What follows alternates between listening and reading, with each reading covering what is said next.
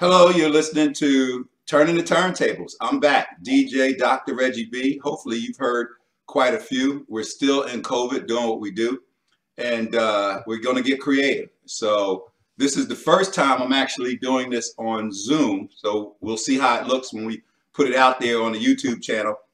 And today we are honored to have DJ B Blast.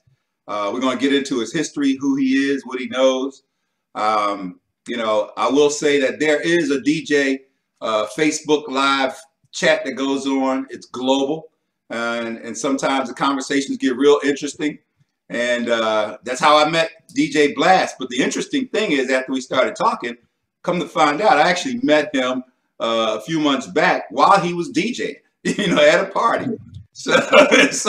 But I didn't know, so I put two and two together, and here we are. So DJ B Blast, welcome to Turning the Turntables. Appreciate it. Thank you, man. So B Blast, I mean, why'd you come up with that? DJ, how did you come up with your DJ name? Good question. and I'm sure that's a hot topic with a lot of DJs who probably coming up and getting started, and they're trying to figure out a name that's, set themselves apart. So originally, going back to like the mid 80s, I was basically a scratching DJ, did some beats in the studio for a few groups and everything. But back then, in my high school days, I went by Innovative Ace. And the reason why is because... Go ahead. Let me repeat that. You said Innovative Ace. Yeah, my DJ name back then in the mid 80s was DJ Innovative Ace. And I had selected that name primarily because I was introducing a lot of different techniques, scratching wise, and as well as techniques where it comes to backspin and beat juggling. Back then, so keep in mind that this is an educational one. So when you say beat juggling, I know what that means. But sometimes some of these new school DJs may not know what beat juggling is. Right. So in essence, the beat juggling is remixing a beat that's playing, and instead of backspinning and just repeating that same hook or that 8-bar, 1-bar measure or whatever, you break it up and you kind of create your own beat out of it. So it's like you turning turntables into a drum machine. Right. So you're basically keeping the same rhythm, or you can change up the rhythm, or you can slow it up, or you speed it up to become like techno. So we're gonna get back to your name, but I am gonna say to the audience that I've gone and listened to a lot of DJ B Blast's music, and he's also a percussionist on the turntables. When you're listening to him, he is playing like he's a percussionist. It's fun to watch. Right. And just to elaborate on the percussion side, folks think turntables, it's not really a musical instrument, but it actually is when you start to manipulate records to not sound what's being played from that record. So in essence, we are instrumentalists. In this case here, turntablists. So back to the name. Yeah. So the name again, I was just coming up with some original techniques and stuff where it came to scratching and stumbling on, if you will, beat juggling, because I was not just backspinning and just replaying it, but it just turned into something different.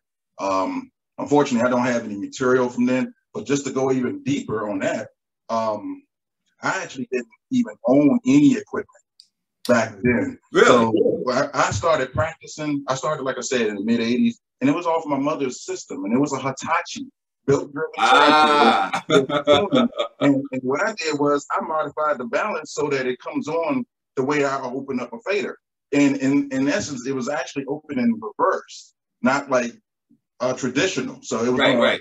Opposite way. So that's how I taught myself. But I was, doing these scratches on people's demos and stuff, and showing people stuff, and off of one turntable. Now, when I was in the 11th grade, there was a high school talent exhibition at Forestville High School. That's where I graduated. Forestville High School? Forestville High School. All right, shout out to Forestville. So there was a talent expedition, and me and my buddy of mine, his name is Mike Carter. He go by Maestro Mike at that time. So, but back then we were just improvising on this talent expo where I was asking him to just scratch to what you hear. I'm gonna make up a beat. I've actually been I've been kind of struggling trying So to wait a find. minute. When you say you making up a beat, you mean as a human beatbox beat No, or no, on the turntable? I was actually on the turntable. Okay. That a senior classmate allowed me to borrow his 1200s. Ooh. And let me go deeper on that, because again, I never owned any equipment. So when he allowed me to borrow these 1200s, I think it was a Gemini mixer. I can't recall, but he let me borrow it. Now check this. When I got the turntables, I set it up in my mom's kitchen. It was an apartment. I was living in Penn Southern on Southern Avenue. Okay. So I put it up in the kitchen on the counter, and I stayed on them things, I think, till like 3 or 4 in the morning. Dark. You know, all I had was just the light from the turntable. I was just so. I know the first time I ever touched 1200s, because I was used to SLB1s. Okay. You know, with the belt drives, right? Right. The first time I touched 1200s and felt that torque. Yeah. Man, I didn't want to stop. You didn't want to stop because your answers were being adhered to, where you don't have no slowdown. It's quick response when you let go of a record. So, that was like more of a quick adjustment, because I was like, these are just phenomenal. So granted, Turbo 1200 have been around for decades. So during that time that I was using his equipment in my mom's kitchen, I came up with a routine off of the Father of the Leader album from Eric B. and Rakim. I forgot the song, but once I play, I probably will remember the routine. So that following morning, he picked up his stuff. I brought these records, and we was, doing sound check at the gym. And I was like, hey, y'all, let me show y'all something. So I was doing this kind of like changing up the lyrics from Rakim off one verse, and it was kind of piggybacking off of what I can do. So it was like almost like battle DJing, but I was just stumbling on something, and I was intrigued, and they were like, "How'd you learn this?" And the guy who let me borrow his turntables, he was like, "You learned that just now, like last year?" Yeah. So so you the modern day Grandmaster Flash, because he stumbled across something. Yeah, he stumbled across that by, it just going, back and forth with the record and making the beat loop, and Grand Wizard Theodore just, moving the record back and forth, and just, discovered the term scratching. And it just played along from there, and was our forefathers when it comes to the styles of turntables. So I'm liking the shirt that you got on, This is going to go broadcast everywhere, and people are going to be seeing the shirt. Let me show you the back. Where'd you get that from? Because I may go out and get me one. Now, I got 3 of them, and I had got these shirts during the pandemic, actually, and they came from overseas, from Japan. It took months to get them, though. So I'm sure that they are probably still marketing them. A couple of people asked me where I got these baseball-style jersey shirts to have them customized and everything. So I actually man. I saw it on Facebook because I was, looking at a lot of different DJ channels and stuff. So, how a lot of social media sites kind of piggyback on what you might like. So they throw in a commercial. So I saw it, and it's like, oh, that's dope. I like that. I like that. Yeah, if you can get the link or whatever, send it to me. I'll share that with you. I got you. Yeah. So I'm gonna get into some questions, man. Sure, let's go. All right. So who are you in general as a person aside from a DJ? So Brian is who Brian B?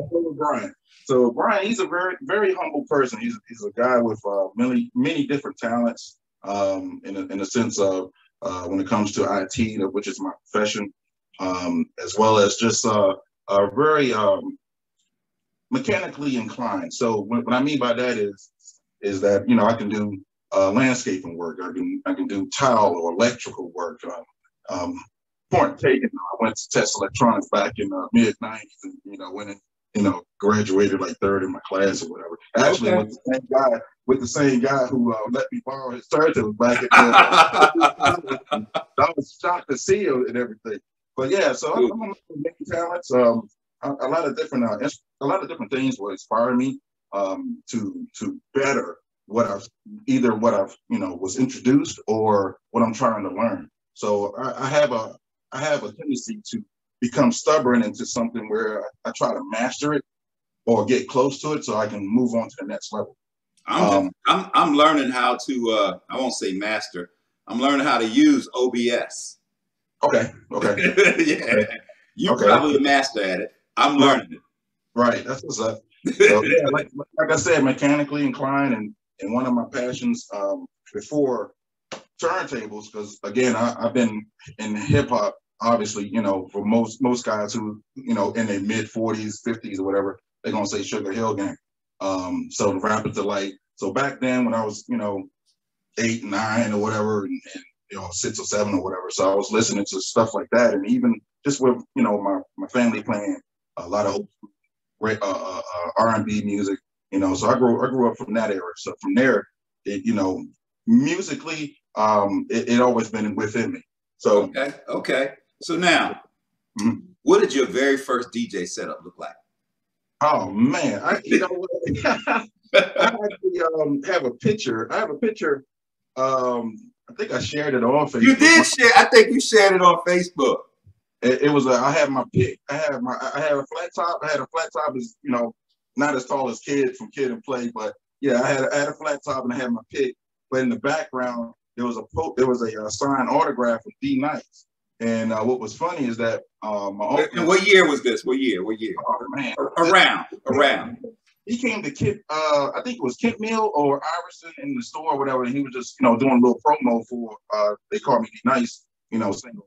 So I didn't realize how tall he was. He's still just a few inches taller than me, but we kind of favored. And I was like, I wish I had a camera so we could take a picture of each other at that time, because my uncle and a lot of other people saying, man, you favor him. So yeah, but so what your sound system though? You remember what you had? What it looked like? So, again, the system I had was, well, it wasn't mine. Again, it was my mom.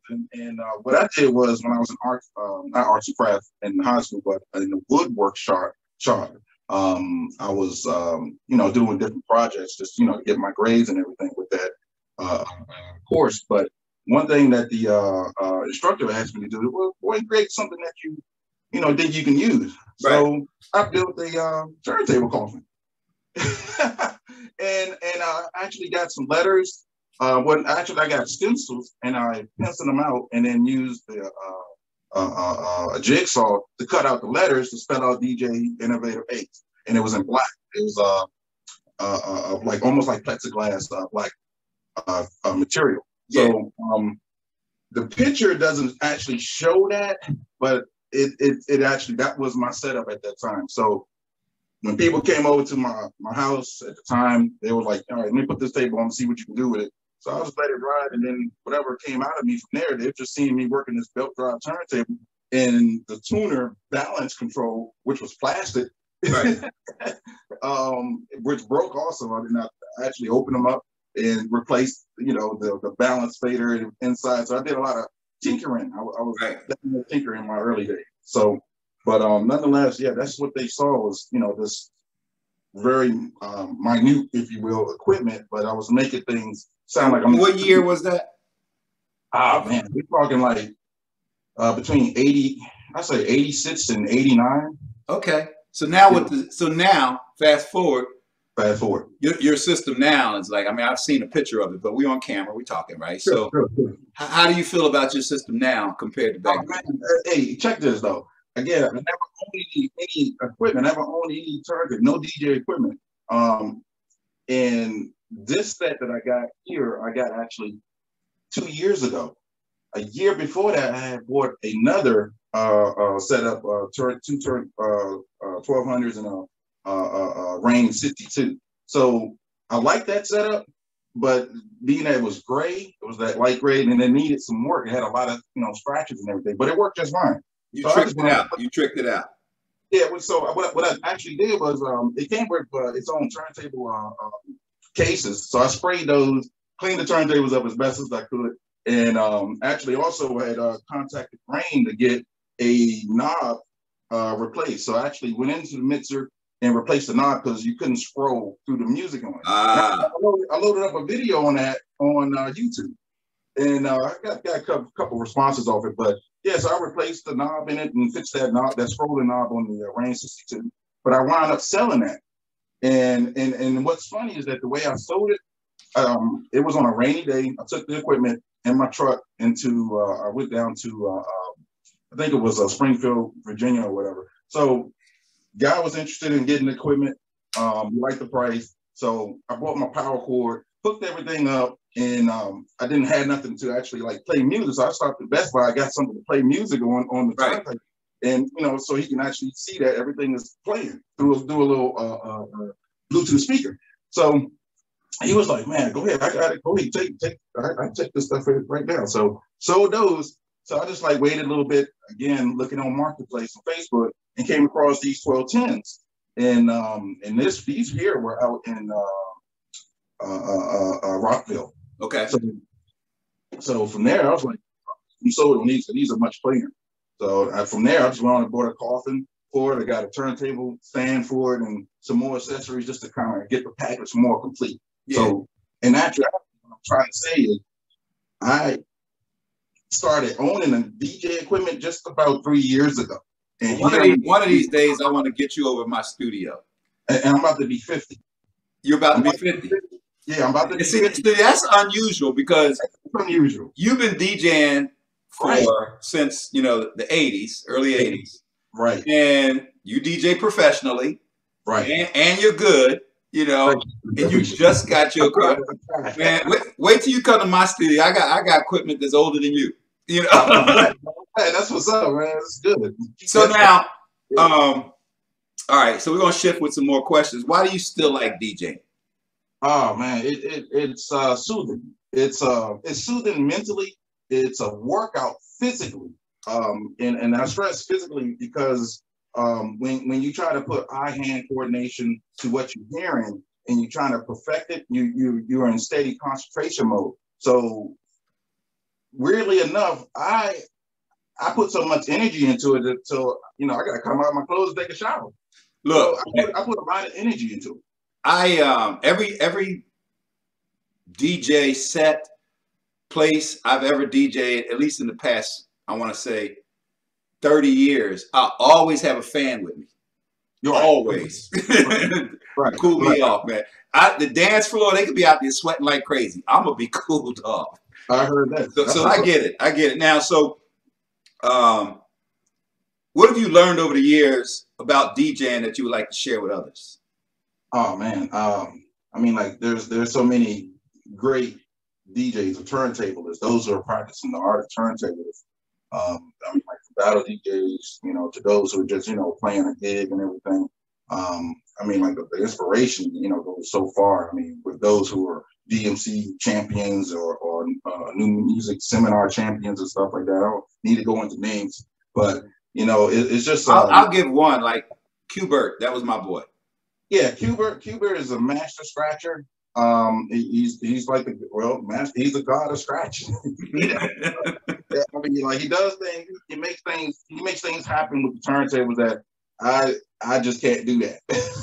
And a lot of other people, I mean, I can't do what DJ Scratch, or I try to get close to it. In actuality, and I tell people this too, is that YouTube is probably the best teacher for free at this day and age. DJ Lady Styles, man, one of the baddest female DJs out there. Yeah, and actually, I sent the message to DJ Sophie. That girl is fire. Yeah, she is fire. She's legit. So when you hear the term mixtape, what does that mean to you? That's just those who want to, create their own sound in the sense of either music that they actually put into production, and they probably got another artist or whatever to sing or lay down some rhymes on top, or in the case of just beat blending, where they'll take somebody else's record and get the acapella version and put their beat to it, or just trying to make compose a complete set onto a tape so that you don't have to deal with the commercials or the same songs on the radio. So old school DJs, when they hear the term mixtape. Oh yeah. Physically, yeah. Absolutely. Oh, no doubt. Maxwell, hey, no doubt. I still got some of my own that I'm trying to digitize. Exactly. Yeah. So, let's get into the roots and the traditions of DJ. So, for instance, are you a bedroom DJ or a basement DJ? When you first started.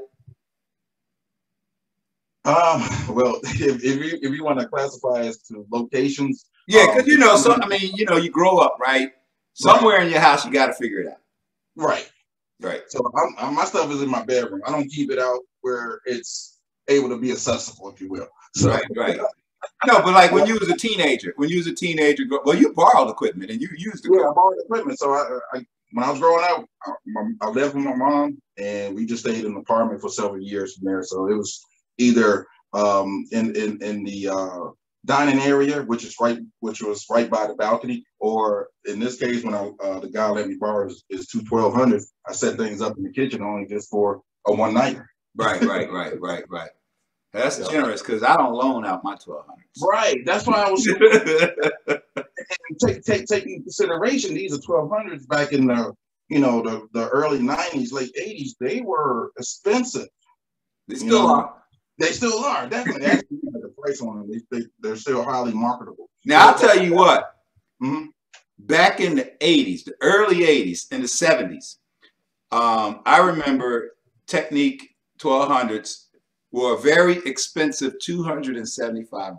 Right, right, right. Now you get them for $1,200, $2,000, you know, maybe $800 if you're lucky. But if yeah, you look, yeah, yeah, that's why I stayed into the market of let me go and get something used and get close to something that's very well kept. So I was lucky to find this set in the sense of how it was kept, because it actually came with covers, and the guy never took it out his apartment. He was a local DJ that he went to different hotels and did provided music for different segments there and right, everything. right. But yeah, he kept this stuff pretty well maintained. So I'm like, hey, That's go ahead. good. So now, you know, there are all types of DJs, right? So I'm just going to throw out a few words, and then from there, you just kind of fill in the blanks of what kind of DJ you are. So Sure. we talk, you know, there are house party DJs, block party DJs, just local DJs, DJs that travel, mobile, radio DJs, MC rappers, DJs at clubs. What do you consider yourself in terms of, you know, your main gigs? Okay. So as far as gigs, I actually started showcasing or allowing people to hear me and see me in person at a car event that's soon to start up in Upper Marlboro. And actually it was more. But we can plug that. It's off of Route 301, right? Okay, yeah, Route 301 and Route 4 at the Advanced Auto Parts. So that's going to start right behind the Ford dealership. Right behind the Ford dealership. All right. Yeah. So that's going to start up every Wednesday between 5 and 9, I believe on April 7th. But it actually started with me going to do that, deciding to do that. There was a DJ, or still is, and he played a lot of old school stuff from off of CDs or whatever. And I mean, like, everything was okay at that time. So when I asked him to, I want to do a birthday set for a guy who was, I believe he was turning 80. I think he was turning 83 at the time, and Nice.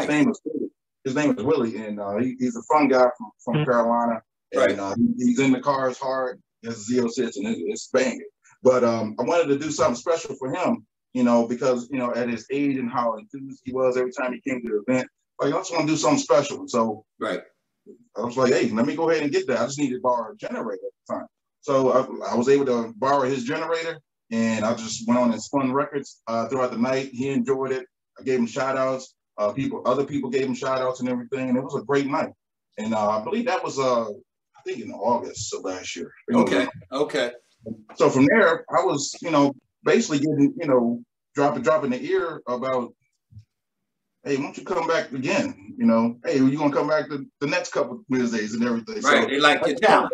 It kind of turned into something like people are just like more so expecting me to, perform there. And it was cool with me, even though, it's free. I was doing it for free, and I was more so getting exposure. And at the same time, I'm into cars. So what's even more funny about it is I bring my equipment, everything, right now with a generator and a soon to be hopefully a Trans Am that's running low nines. Okay. but I load everything up in this Trans Am, which is my street car and show car or whatever. And people are just amazed to see that I got 15-inch, you know, EVs in there, a generator, the mixer, the stand, my Hey, laptop, everything. dude, back in 84, 5, 6, 7 time frame, Yeah. I rolled everything in a Honda LX Accord. Whoa. I did my gigs with a Honda LX Accord, man. You make it fit. So, yeah. What's the worst experience you ever had DJing? Oh wow, worst experience. Oh man.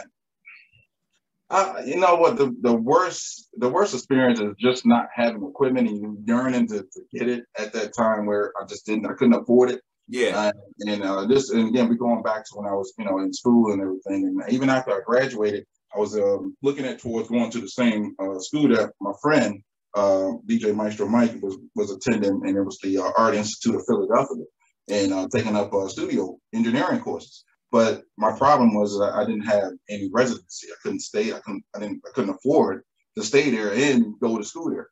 So I went on to join the service, went in the Army, and then get back into actually one of the turntables for several years, decades even. So like I said, I just actually got my own equipment in the last 3 years. So, and here I'm about to be 50 this year. So, you know, that there was kind of, it was upsetting when I think about it, because I had plenty opportunities in my 20s, 30s to get it, but I had other responsibilities. Right. And it just didn't, you know, wasn't the time. So I'm sorry I didn't know you back then. I'm born and raised in Philadelphia. Oh, that's what's up. And that's where I started DJing in Philadelphia, WDAS FM and all that. And, right. And I know where Philadelphia, where the Art Institute is in Philadelphia. Yeah. Okay, that's cool. Yeah. That's cool. That's small world. Yeah, no doubt. But Philly is hard to get started if you're not from Philly to DJ. I bet. You have to go get ridiculed. Yeah. So what's the best experience you ever had as a DJ? Oh man, this here is like the best experience. Just being able to just play and play music the way I like to play it, and people enjoy it. And to some degree, it is a lot of work on my behalf because it's a lot of equipment that I'm plugging back and forth. But you know, the end result is I see people enjoying themselves, dancing and everything. So you know, that's a great feeling. You know, even to the degree of just sharing on Facebook to others, you know, different routines that I just perhaps came up with, you know, for that, you know, that first time hearing the song. And I'm like, let me share this and see what kind of feedback I get, you know, because I don't have people, you know, especially during the pandemic, nobody stopped me through the house, just, you know, so I can show people what I can do and everything. So either that or I'll just wait for the car show season to start up on Wednesday, and perhaps at the Mannequin Giant on Thursdays as well. Across the street? And beside Wendy's. So okay. Yeah, well, I'm looking forward to seeing you live, man, again. Yeah. So finish this sentence. I'm gonna start the sentence. You got to finish it. If it were not for DJing, I would be. Oh, I'll still be Brad. No, for real. If it wasn't for DJing, I'll still be the same person.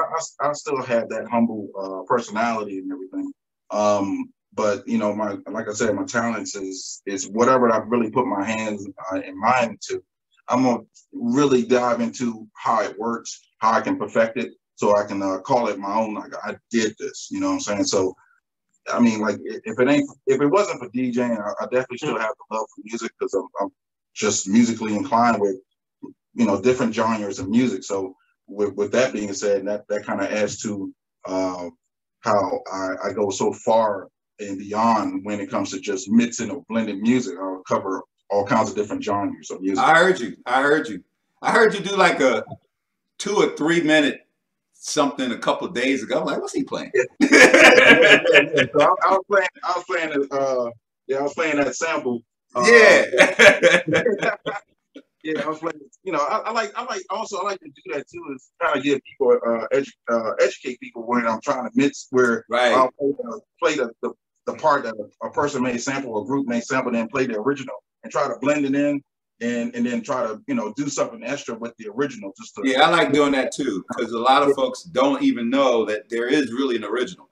I mean, right, you know, right. it's like Vanilla Ice, Ice Ice Baby, you know, that's Under Pressure. I mean, in the whole album, that song is nice if you just listen to the whole thing.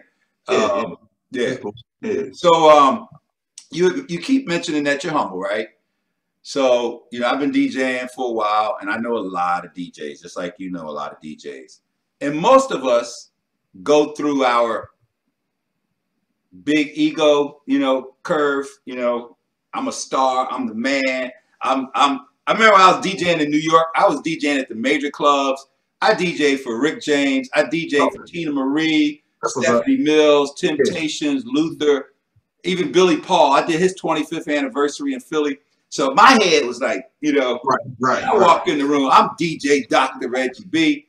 And it took a while to just get the Reggie back. And I'm just a bilateral primate creature that just, you know, happens to know how to DJ. Right. Did you go through any of that?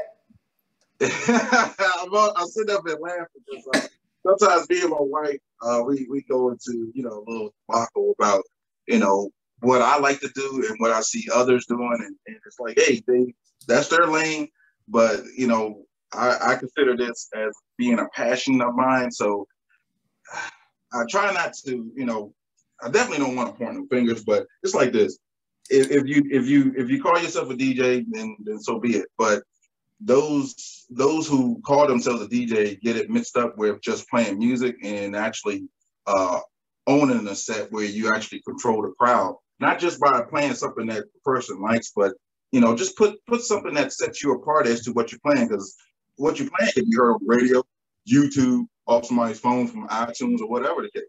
So set yourself apart, and that's my only distinction where when it comes to turntables and DJs and those who work vinyl versus controllers and stuff like that. Like, all right, if that's what you want to partake in, well, try to take ownership of it and set yourself apart from others. Like, what's the distinction of you being who you are working at? Right. But I'm gonna ask that question again. Did you get a big ego at any time? No. I mean, like, I didn't mean to allude that, but only said it, like I said, with the debacle is you know, those who just spin, and I feel like I'm putting so much energy in, and I know I can do way better than these guys that, you know, on the radio or whatever, and they're going back and forth with different songs, and, you know, doing, you know, like a song. It's a playlist. It's a playlist. They're doing playlists. Yeah, so I'm like, hey, I like the old school way where, you know, you turn on B103, or, you know, back in the day when you have DJs just really play records and they like, you know, changing it up. Like, they you never know what's gonna come next. I mean, right. They pull something way out of the crates. Right, that's what I'm about. I'll surprise you and thinking that this is about to slow down. No, we're about to hit you with something else, you know. So I try, as much as I put a workout into what I do, I want to see people working it out based on what they're hearing. Right. So I try not to demonstrate that ego, but this is my disposition is that, like I said, 3 years ago, I just got equipment.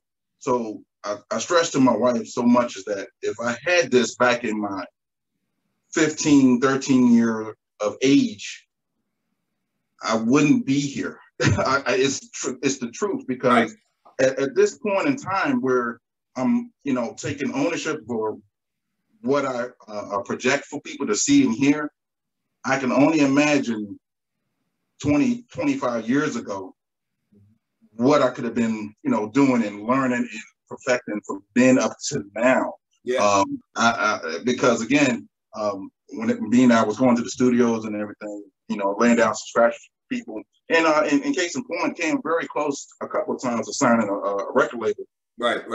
And actually, to go even further, I was going to not V103, but WLL, We All for Love, where DJ Conan was working a set there, and I was going there just to, you know, get some information as to, you know, what makes you be a disc jockey for a radio station, and just picking up some pointers from there, and just really, you know, really just sound like you were hungry. You were hungry. I was hungry. I was hungry because, I mean, like, again, hip hop was my passion. beatbox back then and did some beatbox You battles and did. stuff on radio and everything. All right, so can you give us like 7 seconds? Oh, Jesus. You got me on the spot here. Damn right. This is turning the turntables. This is what I do. All right, that's it. Yo, man. It's starting to come back to you. I'm going to do one from Rob Bass jump, but that's okay. So what are some of the benefits you've received from DJing? I'll give you an example. So as a DJ, right, you know, you get access to a lot of stuff. Of course, girls, you know, business relationships, connections, opportunities, deals, recognition, growth. So, you know, development. What kind of benefits have you received from DJing? A pat on the back. Literally, I mean, a pat on the back. You doing your thing, man. You showed up, man. You did your thing. I like what you did. You coming back again? Word. That's it. That's cool. So have you had to interact with any celebrities as a DJ? Nah, I haven't got to that. Well, I would say back in the early hip hop age, back in the golden era, yeah, I had some interaction with like Mobb Deep. I went to I think it was in 92. I had went to what is that? The radio. I forgot the name of it. That actually where James Brown was living. I took a lot of pictures. Mary J. Blige, James Brown, New Edition, Mobb Deep. Except for Mobb Deep, and we was just popping bottles and everything. It was fun. It was fun. That's cool. So, do you feel like, you know, DJs are unsung heroes and don't get enough credit? Well, depending on the level of DJing, because I stress that only because, you know, you can have those just holding a red cup, you know, and just playing go-go or whatever, your R&B, just, you know, swooning the crowd that way. Then you have those who, you know, they're like this here, you know, and they just working it out and doing tricks and stuff. I'm like, I want to showcase what I can do and give y'all a show, right? You know, so I say that to say, because me and my man again, Mike, we went out to see the Vinyl Destination tour with DJ Scratch and Jazzy Jeff at the last show actually a couple of years ago, and it was dope. And that's what I wanted to see. I want to see turntablism, you know, at its peak, at the top, you know. So that I came out at hoarse, my knees and feet were. I was so turned up because, to me, they were rock stars, and I was just absorbing all. I was actually playing along with them in my mind, like, watch, you gonna break it in, break it in, you gonna do it, keep it, bring it back, bring it back, bring it back, do it again. I was just so blown, you know. So yeah, I caught it afterwards, you know, the video playback. I wasn't there, right. I mean, just being in that environment, man, of turntable instrumentalists. Actually, you're the first DJ that I've interviewed who basically say, and, you know, I have a lot of equipment, right? You know, I have 1200s and, you know, I have the latest rain system. So, you know, and then I have the controller. So whatever it is that, you know, you need to use to DJ, I probably have it, right? Right. And you're like, I'll bring my own stuff. And I'm thinking, I got stuff so you don't have to lug your own. You know, I'm trying to be, you know, courteous that you don't have to bring. And you're like, nah. And I respect that because, you know, it's like having your own guitar, right? It's like having your own saxophone or whatever. You want to play your instrument. Right. And see, that was the distinction I was trying to, you know, articulate, is that what I'm so used to, you know, operate with a particular type of tool, I don't want that ratchet. I want my ratchet to turn, you know, to change out of an alternator or put a cam trap in. I'm talking about automotive. But I'm just so used to this equipment till, you know, and let me elaborate again. So I'm not sure if you heard of DJ Chuck B. He was a local DJ, I guess, but he had a talent competition that was held at the Classics. I think back in 91, I think. So they had their own turntables up and everything. So they were sitting too low for me. So we put it on some crates and stuff, but then that actually made things even worse. Because now it's not stable. It's not stable. Highly unstable. The table was just, you know, very, very loose already. So I couldn't do much of anything. And this was video. So I was like, damn, this is the last time that I do anything that's requiring me to showcase what I could do with somebody else's equipment at that time. So that's I get it. That's what stuck in my head, and that's why I kind of played into the fact like I want to get my own and use my own whenever I can. So okay, no, that made sense, man. I respect that.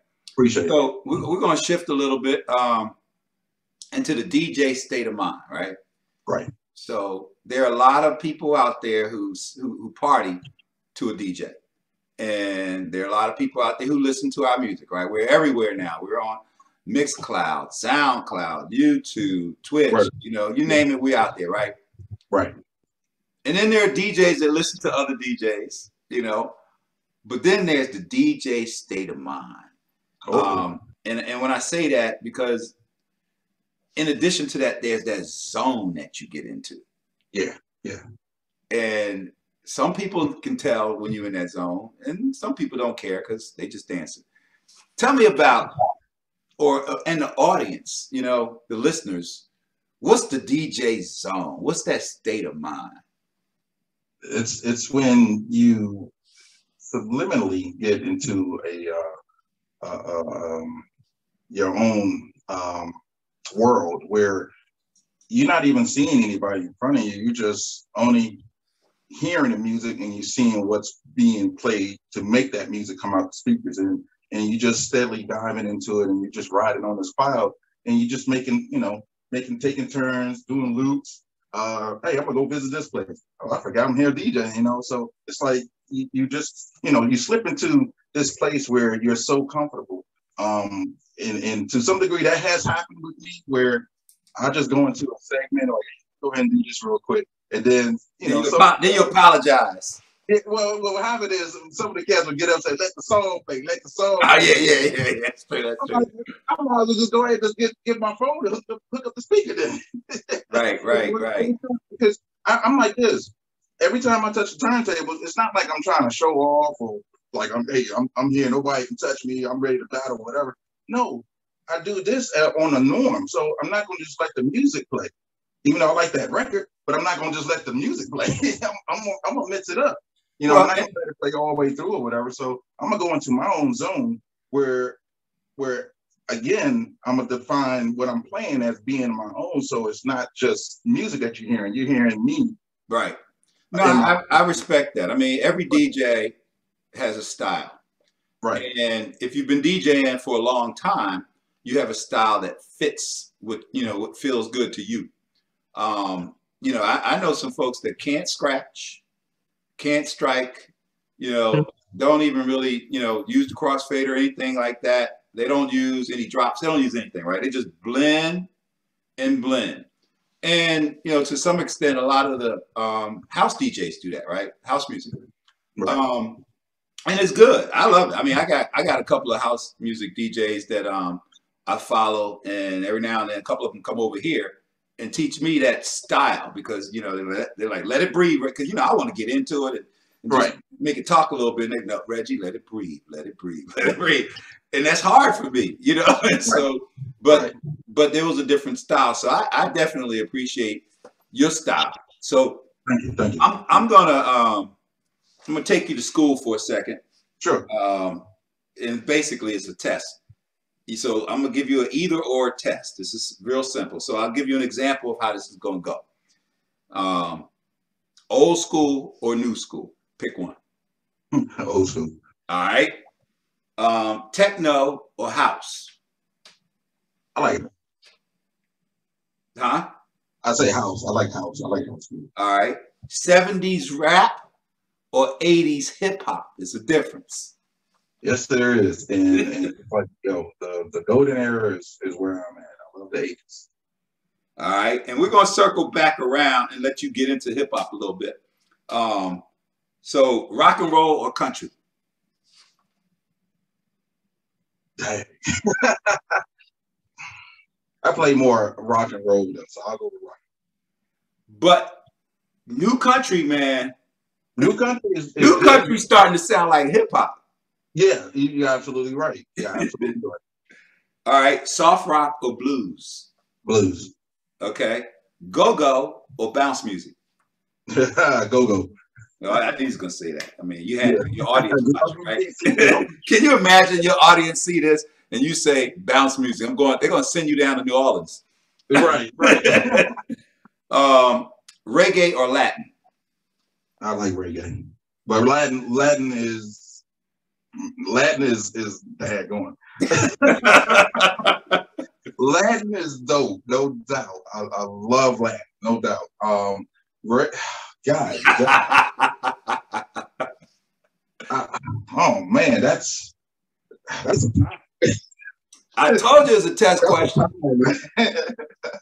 That's a time. I mean, yeah, case in point, I don't understand, I can't speak Spanish, but it's just a rhythm section. Oh my God, and the horns, man, you're killing me. Right. So, all right. R&B or funk? I like funk. You like funk? I like funk. Well, R&B is good. R&B is good. Funk can, funk can, you can get nasty with funk. Yeah, you can get nasty with R&B, but that's, in most cases, really slow. Yeah, I mean, I'm with you. I grew up on funk. So, and a lot of people don't even know what funk is now. No, they don't. But if you know what funk is, you can't help yourself. I mean, Brass Construction, Barcade, George Duke, Cameo. I mean, shit. Yeah. That's what I rock. I rock a lot of those. I mean, I got some funk right here, man. Shoot. Classical or jazz? Jazz. All right. Triple word, or triple category. So Facebook Live, Instagram, or YouTube channel? Well, I spent most of my time with Facebook Live. I honestly just signed up to Restream too, so I don't know where I'm gonna go at with it, but I'm just want to perhaps dive into that realm since Facebook Live is heavy on the copyright laws. So there are other platforms that you can use where you can supersede in the sense of getting copyrighted, infringement on what you plan. Yeah, I mean, I'm always replying back to Facebook with my standard line, and they let me have it a lot of times. Right. But you should reply back. I mean, I hear a lot of DJs in Boston. Sometimes people are showing up at the door, and I'm like, well, if they send you 100 disclaimers and you don't reply to any of them, I mean, they're going to go ahead and execute what they're going to do. Yeah, at least tell them you're sorry. Right. You know what I mean? Now, I'm looking at Mixcloud. I'm thinking about, I have an account. Yeah, and then that way I can DJ for 5-6 hours and don't get cut off. Right. So that's another platform as well. Twitch, and there are a lot of them out here. So yeah. All right, here we go. Vinyl or Serato? I'm Serato. I mean, that's what I've learned all my skills to this to this point since 3 years ago. So once I got my 12s and started getting a bunch of music from DJ pools, there was one site I had bought close to like 6 gigs of music, and hey, Serato, I signed up with it and I haven't turned back. So I'm not going to change up. Turntables or CDs? Turntables. All right. Turntables or controllers? Turntables. All right. Powered speakers or amps and wires? I like the power speakers. I have 4 EVs. I want to do the QSCs, but the power speakers are less. It gives you less equipment to haul around too. That's true. And I'm old school, so I'm learning new things too. Right. So, as a matter of fact, back in the day, man, we used to use 12-volt batteries for our light systems because the light systems came from cars. Right. Okay. Police cars, tow trucks. Right. Yeah. Just something to power them up, which is that's innovative, right? You're making it work the way they have to, work for you. So that's dope. Yeah. So on that level, DJing, lights or no lights? Lights are good. I mean, it helps set the tone when it comes to like a club setting. If those who are used to going inside and they seeing the lights and hearing the sound and perhaps even smoke or whatever, and it just goes along with that whole I aura. didn't even think about the fog machine and the smoke. Yeah, so that's a good point. Yeah, That's a good point. The ambiance. So yeah. work the mic or not necessary? I work the mic. It's not as much, only because if You be you busy. want to hear, You be busy. I'll be busy. But if you want to hear people talk, then you turn on the radio. True. True. All You right. know? So dance right away or warm up the crowd for an hour.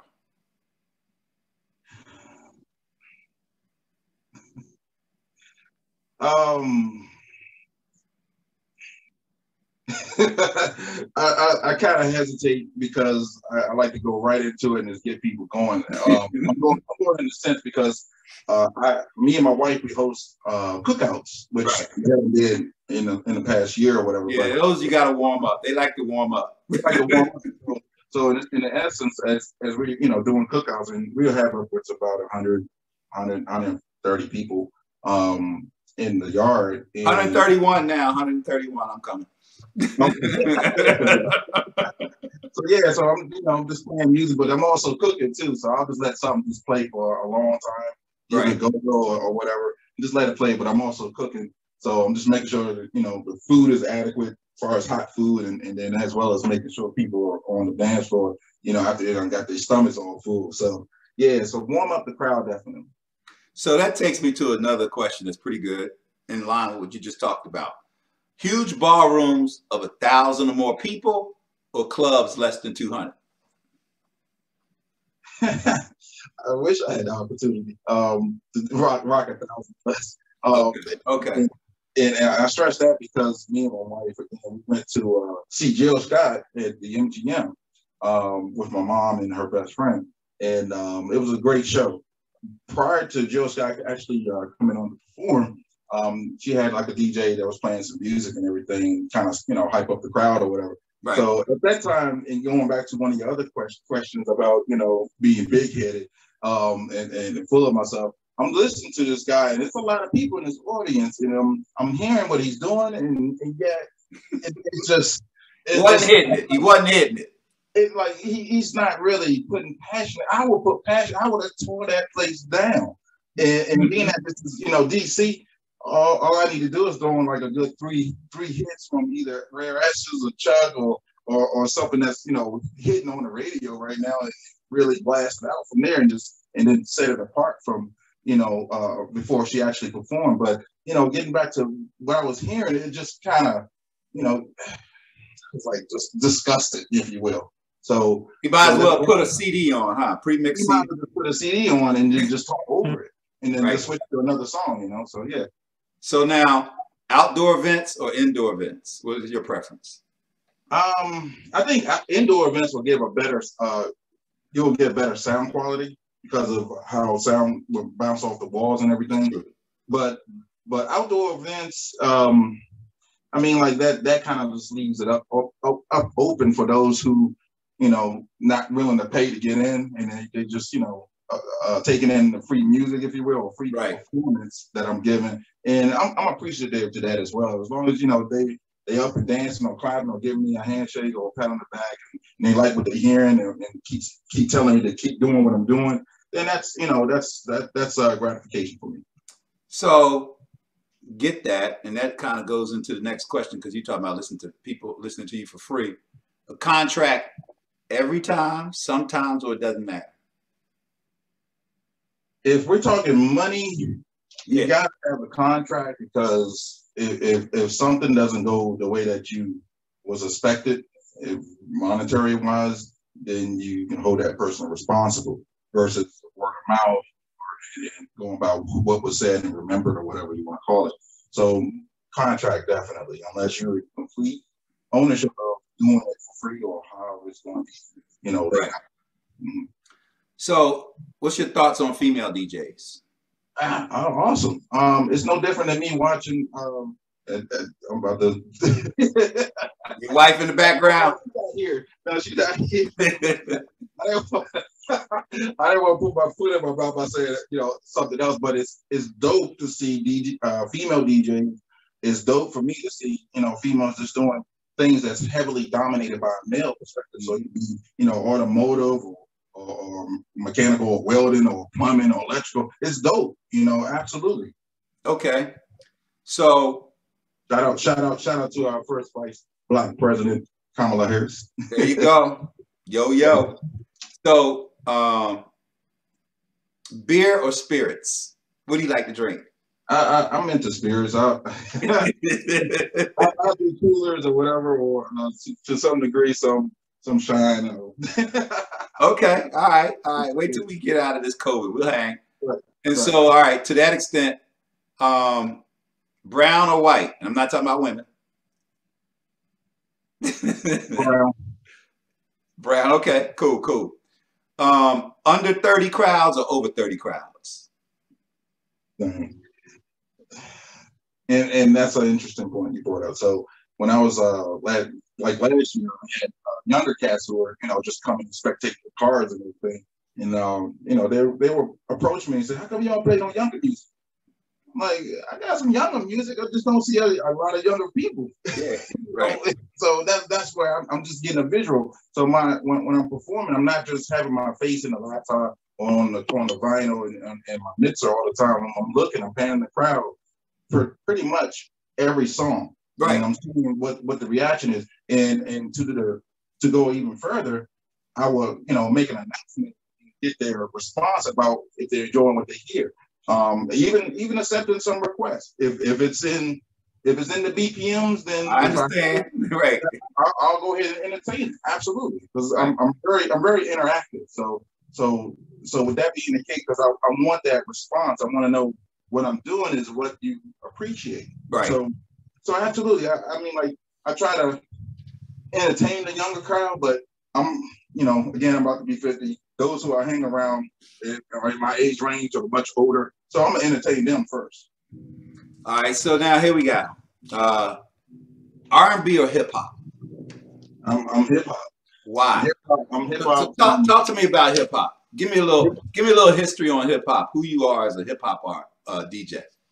Hip hop is one of the elements to. DJing is one of the elements in the hip hop culture, and I mean, like, there are others that I partaked in my early time, in my early, you know, younger age, but DJing just it puts me into a zone where I feel complete, and hip hop kind of molded me to that platform, if you will, in that artistry of DJing. So I mean, like, hip hop goes back into the early '80s, and memorizing the Sugar Hill Gang rappers alike, all word for word for all three artists, you know, and then going even further up the line when Microphone Fiend or go back a little bit, Move the Crowd, Rakim and Eric B came on, and I was just so thrown back by this change in hip hop till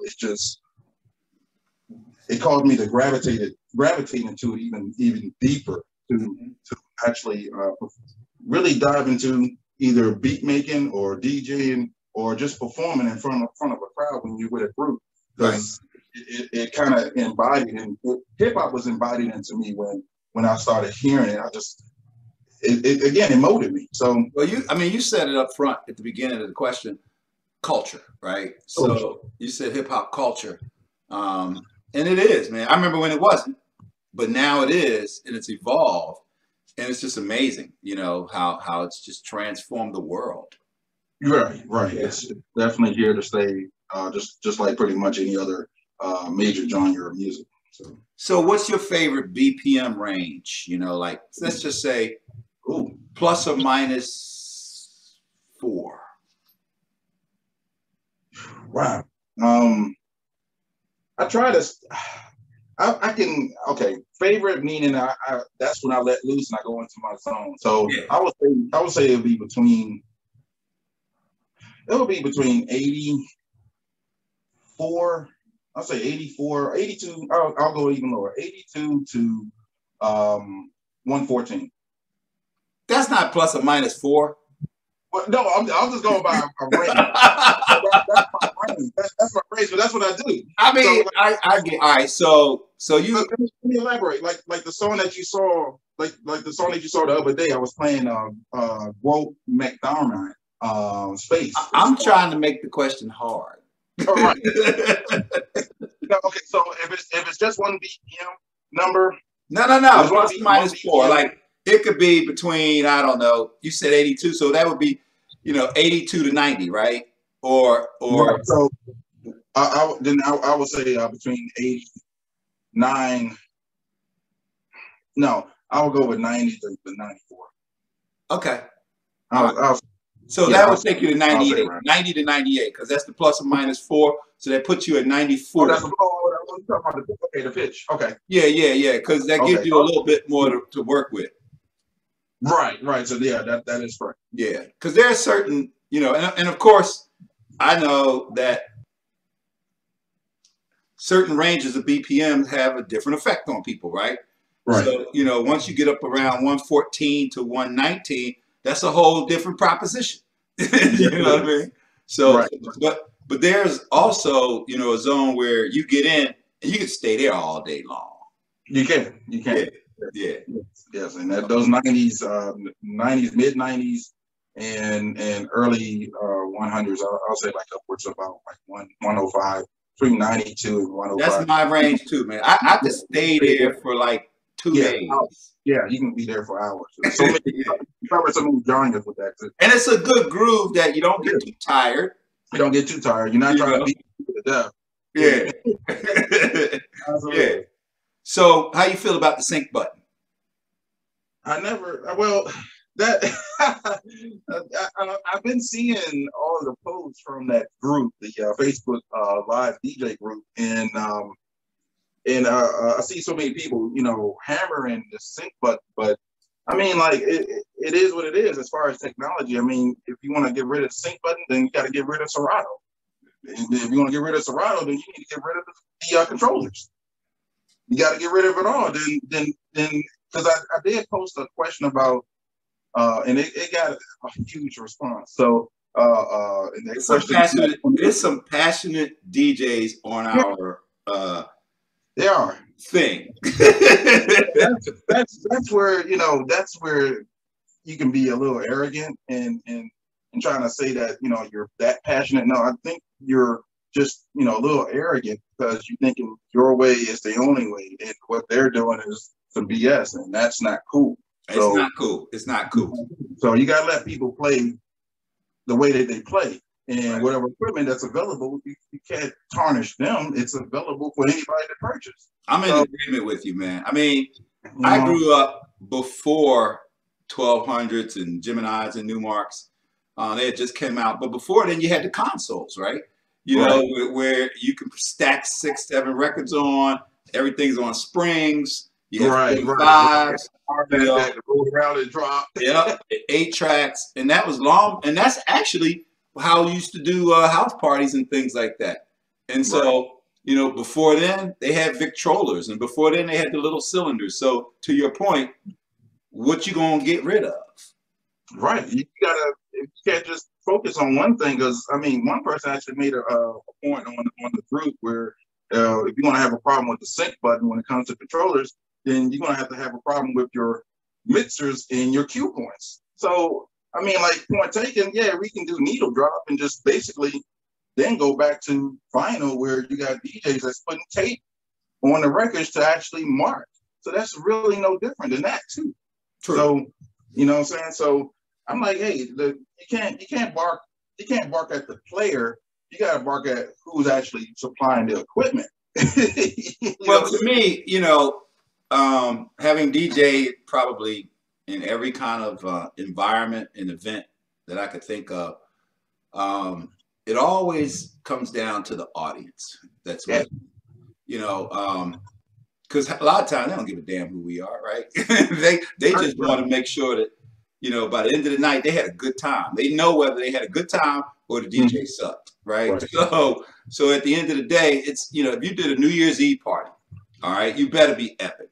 Now, whether you do it from 1200s or controllers or your damn phone, or like, remember they had the little controller come out where you had 2 iPods and you could DJ off of 2 iPods, Yeah, That was yeah. short-lived, but DJs were using the iPods to DJ. And as long as the crowd feels good and they grooving and they enjoying it and you hitting it, who cares, right?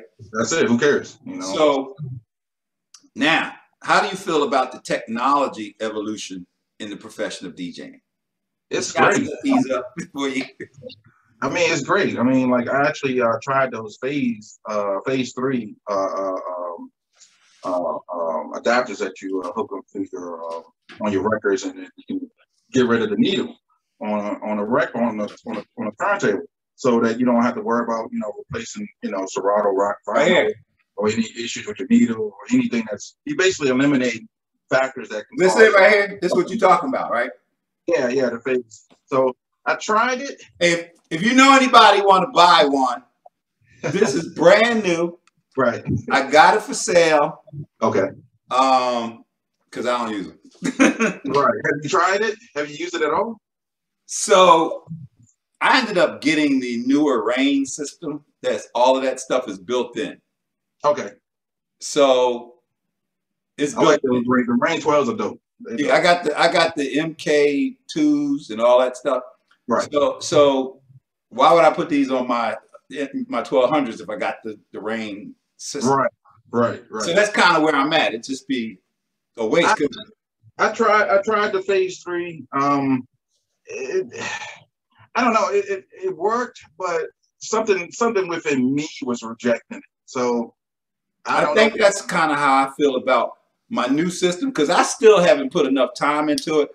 There's something about lifting that needle up, that I'm used to.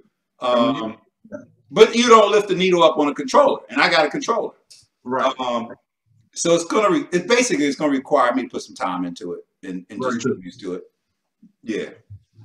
So, but no, I'm familiar with that. So now, if there's anything you could change, I'm almost wanting to say in the industry of DJing, but hip hop is a culture. You're in IT, so that the whole umbrella of the entertainment industry, you're involved in a lot of it. It's not just DJing, but certainly DJing is a part of it, and this is turning the turntables. But if there's anything you could change, based on your experience and your journey, what might it be? Could you repeat that? It kind of broke up. Sure. If there's anything that you could change in your journey, your experience with DJing, your knowledge, just what you know that's out there, what might it be? Wow. There are a couple of things, but there are equipment out there that actually, again, helps those who are novice to being DJs, or even handicapped for that matter, and they want to, share music that they enjoy and want to, others to hear what they can do. And I will say, as far as on the technical side, it's just to continue on progressing and becoming more innovative with today's equipment to evolve to another stage. Perhaps making those who want to venture into this type of platform of entertainment, to allow them to do their best versus having a learning curve from old school type technology. Right. So, what I'm saying? So, I mean, like, I think that could be one of the issues that a lot of people are having when it comes to sync buttons and cue points and all of that, because you're taking out a lot of the other superficial work from pre 15 to 20 years ago. Mm-hmm. So with that being the case, you kind of like, all right, so he's doing a shortcut. He's cheating.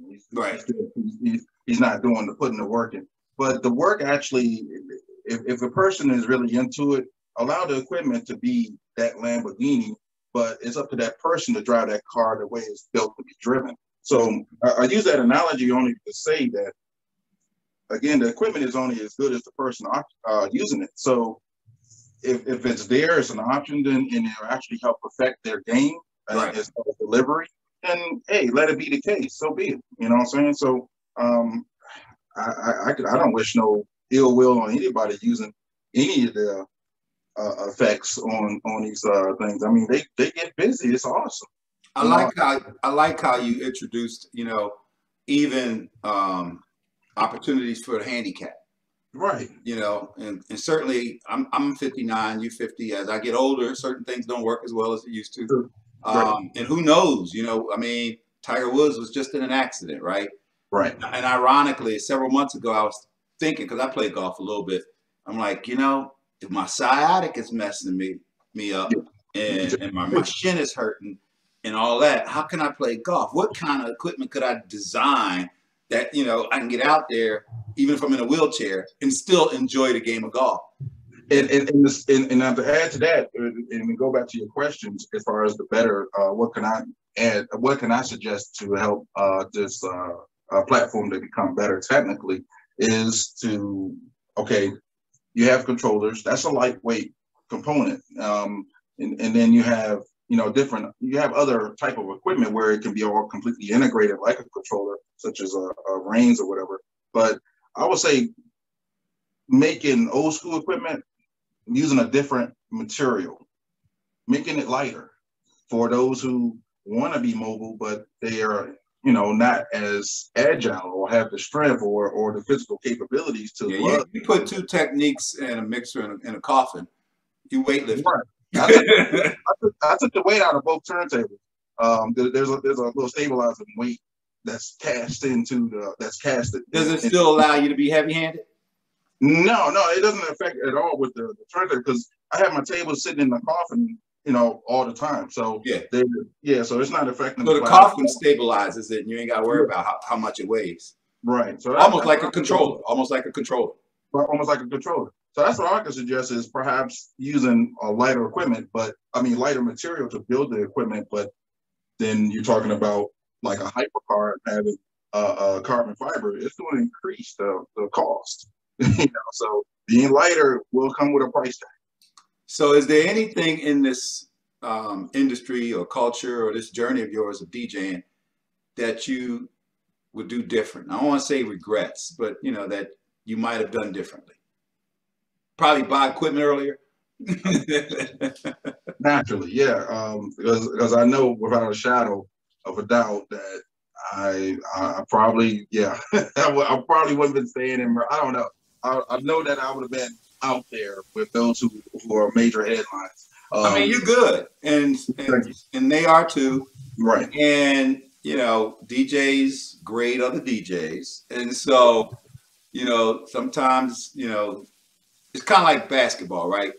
Everybody that makes it to the NBA is not necessarily the best basketball player. True.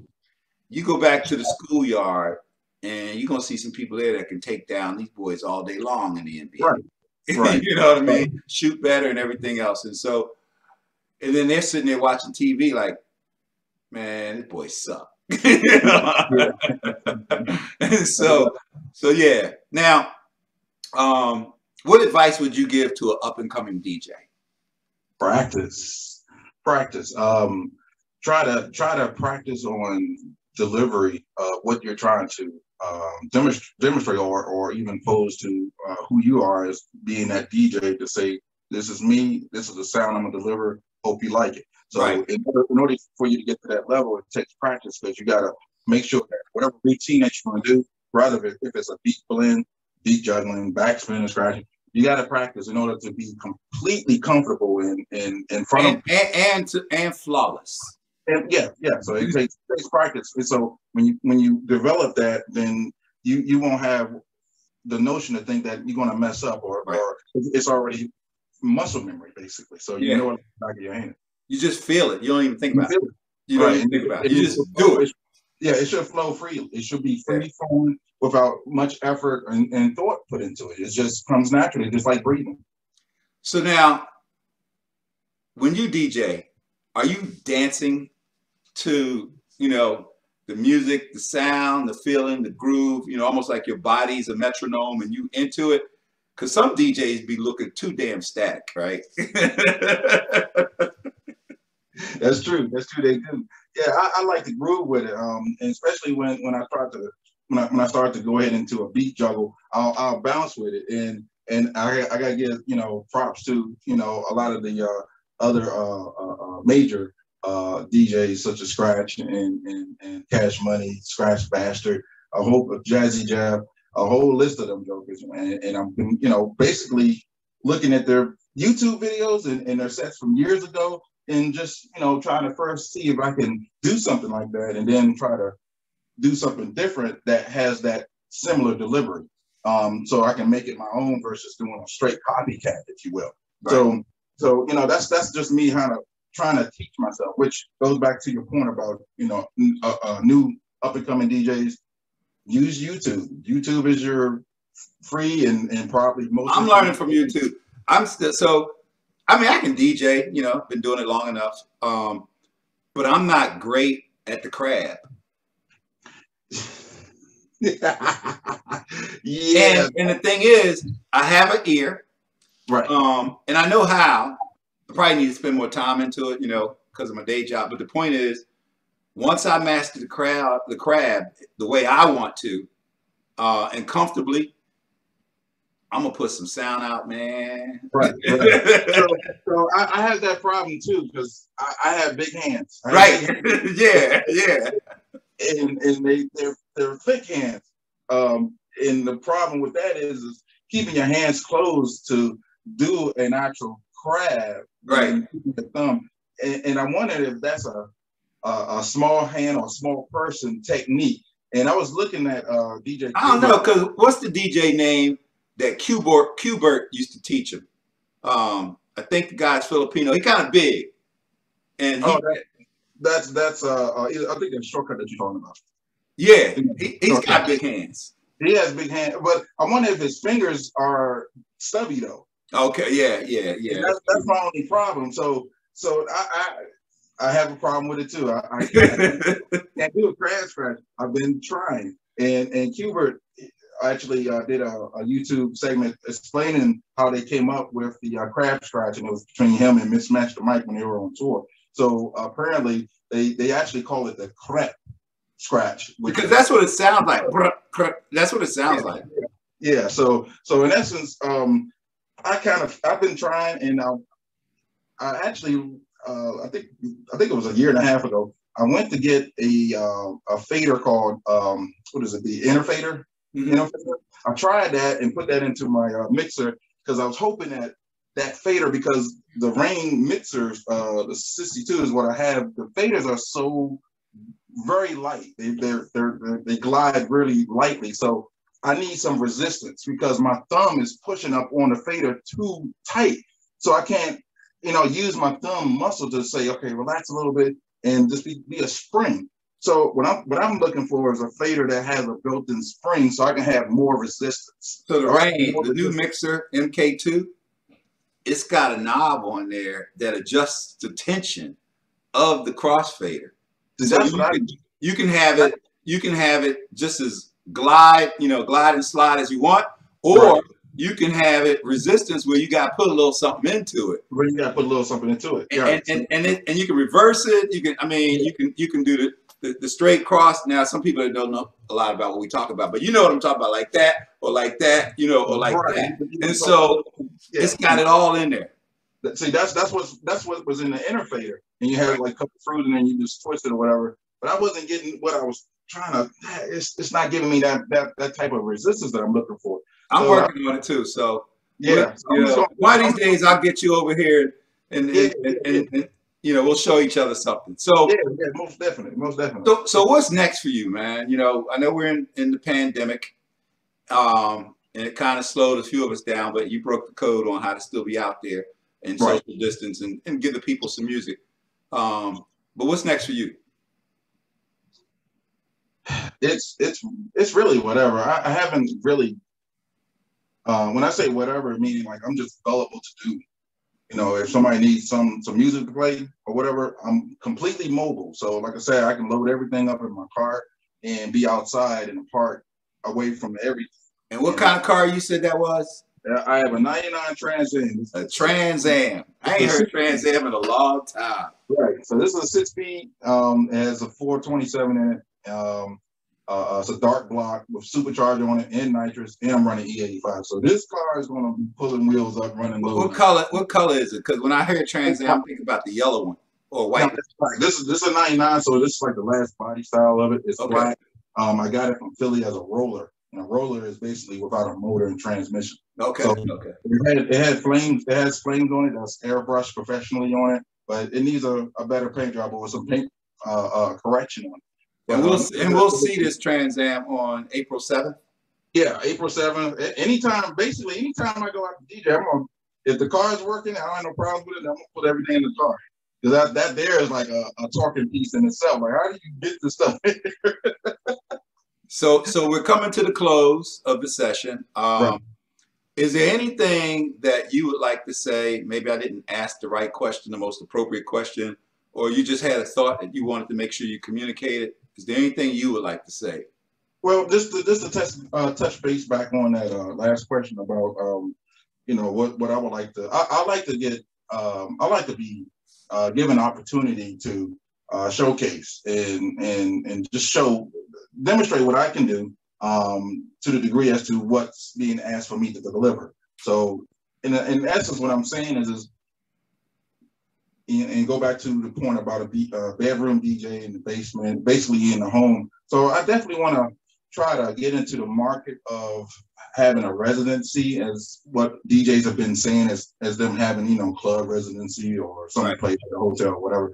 I mean, I don't think that this is going to substitute what I do as to earn income, but as far as with just getting more notoriety and just getting my name out there, and that, so that people are like, oh, he's DJ B Blast, he's gonna lay it down, man. Y'all gotta sit here and just watch him. He's gonna get you dancing too. So I want those types of talks to be out there amongst folks and the expectation. So because that's what I'm gonna deliver every time. I'm pretty much never gonna change.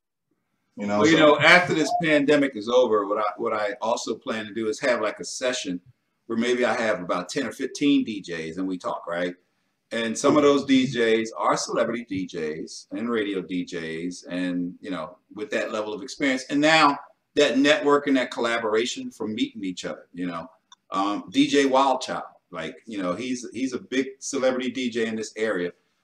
He's put a lot of DJs on, made a lot of DJs that are now on the radio, and so he's kind of like Uncle DJ Wildchild to a lot of them, right? But he'd be a great guy for you to meet, and he's just humble. He's awesome. So that's cool. I wanna first of all, DJ B Blast Brian, I want to thank you for saying yes. I also want to thank you for helping me to pioneer this Zoom style interview. I'm used to people being right here in the studio, so this one's different. And then when I do the editing to put it out there on YouTube and whatnot, I'm going to learn how to, I'm going to learn it because it's a different footage. But you'll definitely get a copy of it. But just thank you, man. And you and your wife, stay safe. Thank you. And I look forward to more music coming out you. I follow you, so, I'll see you out there. Right. Any questions of me before we close out? Oh, wow. Questions. So again, and I definitely appreciate this segment that you have, DJ Dr. Sorry, Dr. D. Reggie B. Reggie B. Dr. Reggie B. Sorry. I had a brain cramp. I was thinking of a bunch of questions because basically, I feel like I'm in an interview in a job, and that's what I always go into. Once I'm being asked, do I have any questions? And I have a slew of questions. So that's what happens. That I just kind of had a lot of questions coming up in my head at one time. So again, I definitely appreciate this segment that you host. It's gratifying that the concentration of this meeting is about DJing or turntablism or the art of being a turntablist, and it's great. It's a great platform. I commend you on that. Thank you. Yes. So you gave me a lot of history as far as you being from Philly. and doing a lot of sets with DJ sets with different celebrities, and that's dope. And appreciate you sharing that with me. And yeah, really, I was trying to think of some questions, but a lot of the information that you shared with me kind of answer those questions as I'm replaying it in my mind. Filled in the blanks. Filled in the blanks. Yeah. Filling in the blanks. So in essence, I was thinking of, I see that, Facebook DJ Live, they have their groups, and it's 35,000+ people, and it's a lot of us. It's a lot of DJs. It's a lot of DJs. So, and there's some other groups out there too that relates to either Serato or Rain or your other type of software platforms to use to project music, and as well as equipment too. So B12s or Pioneer, there are groups out there for, or even techniques in the sense of what you do as a turntablist when it comes to beat blending or just straight beat juggling or scratching or whatever. Yeah, there's a whole host of educational YouTubes out there. Right, yeah. Right. And all of that is highly appreciative. It's great to see that, that I'm a part of an artistry where it's so vast and it's global and it's great. So you're part of it, man. You're part of the family. So on that note, yeah, I don't have. I was trying to think of some questions, but no, don't worry. I'm not trying to reverse the interview. I was straight. I was like, perhaps I could probably throw on a little quick. You gonna show us something? A quick joint, even though I was gonna try to pan the phone down. I like for people to see me on the turntables versus just seeing me, and that's one of. I won't say that's one of the big turnoffs, but when I see that folks are just showing themselves versus showing either the equipment or them on the I got a pet peeve about that also. Right. I want to see your hands. I'm watching your face. I see you in all of your gear, whatever you're wearing, and all of the stuff in the background that shouldn't be there. But I can't see your hands. Not that I don't believe that you DJ. I just want to see. Right, it could be pre-recorded, it's all studio mixed down and everything, and they just making it seem like, and that goes to the effect of some DJs and music videos from back in the day, where me being meticulous to where I am, I'm watching to see what you're doing when you're opening and closing the fader, move your hand back and forth, if it's actually lining up to the sound, even though it's not it's a video, a music video, but at least put the needle on the record. Don't be moving the record back and forth about the needle on the record. And I say that from watching Kid and Play video, and one of their DJs, he was just scratching, he was moving the record back and forth about the needle on the record. Really?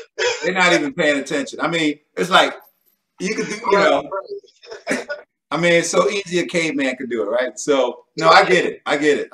Most of the time when I DJ, I want people to see my hands. I want people to hear my mistakes. You know what I mean? I want people to see, he missed Q or he did this. Like, I mean, I'm a DJ. You're gonna make a mistake. So if you playing and you don't make a single mistake ever, and I never saw your hands, I'm like, is that a recording? A studio? Did you do that in the studio and now you pretended? Like the commercial, is that real or is it Memorex? Yeah, that live or Memorex, right? Yeah, so what you gonna do, man? Because I mean, we can get some footage and I can edit it in to the set. For things to do is to blend different music that you just wouldn't think that should go together. You know what I'm saying? And like going back into some of the other sets that are done with Facebook Live, I was also blending some joints from the 1940s. And it was kind of more like hip hop too. What they were doing was rhyming. Right. So, yeah, definitely. Yeah. Right. So there's one in January when I was, giving shout outs for the new year and folks to, celebrate the new year and everything. And I did a couple of joints that had 1940s songs on there, and put up a new. So what you gonna do now? I'm trying to keep everything within a certain time frame for when we put this back out to the audience. Gotcha. So I'm gonna put on sardines and I'm gonna blend it in with a video game. Okay. So I'm gonna let you figure out what the video game is. All right, here we go. All right, Pac-Man.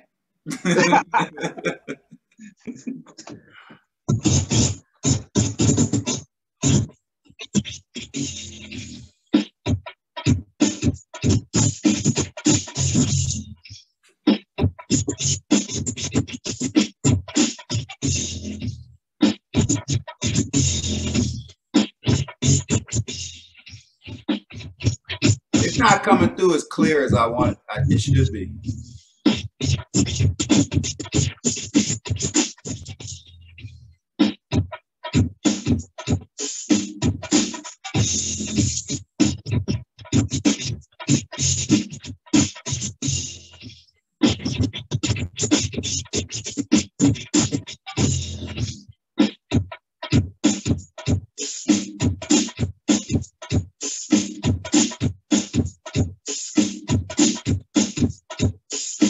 So you're looping that one right now.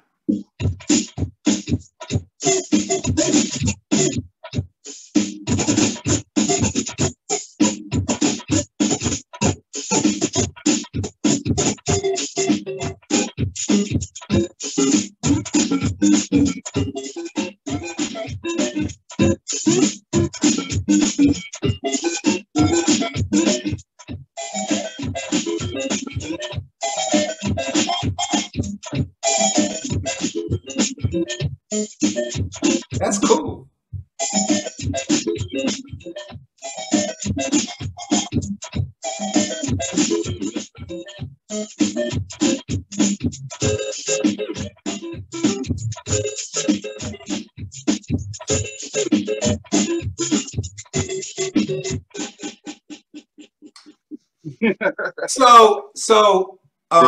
No, first of all, that's cool. I wish the sound quality of the music was a little bit better, but it's coming through the speakers and not direct line, and nothing you can do about that. But I'm still trying to figure out the video game. Now, keep in mind, I'm a little bit older, so I'm thinking like Centipede or Tetra. Or Nintendo Mario Brothers. Super Mario Brothers. Yeah. I was listening to. I'm like, okay. So yeah, that's what I've been kind of working on. Is like old school stuff. It could be. Turn your camera up so we can see you. Oh, yeah, all right.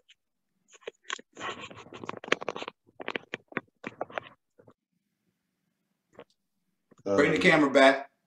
You just muted the microphone and you muted the camera. Mike is back. Mike is gone. Okay. Got them big fingers, man. Right. I'm trying to get back to the video. I can't even see. No worries. But we're getting ready to close, and so you still there? I'm still here, definitely. Okay. Yeah. But I definitely appreciate you taking me up on the offer. When I saw that you were in Maryland, I said to reach out to you just to talk. It would have been great if you were over here, but this was a good maiden voyage, learning how to do it through Zoom and be able to put it back out to the audience for them to see. Right. So meanwhile, man, you and your bride stay safe, and you have my number and my contact information. Feel free to reach out to me anytime. Of course, if I hear of any opportunities for DJing, you're now on my list, so I can refer you people. I like referring DJs because I know the game. I know how this is, you know. And so all this equipment you see behind me, it's probably a whole lot more, and it's a controller against the wall. But you know, it paid for itself, right? It's from DJing. So I love to be able to put other DJs in a position to be able to grow their business, grow their equipment, and you know, the more money you make, the more money you have for your equipment. So, all right, you be safe. Thank you, and to the audience, this is DJ Dr. Reggie B. I'm here with DJ B Blast, turning the turntables. Thank you for listening, and you too, be safe. Thank you again, DJ Dr. Reggie B. All right, brother. I will talk to you. Okay.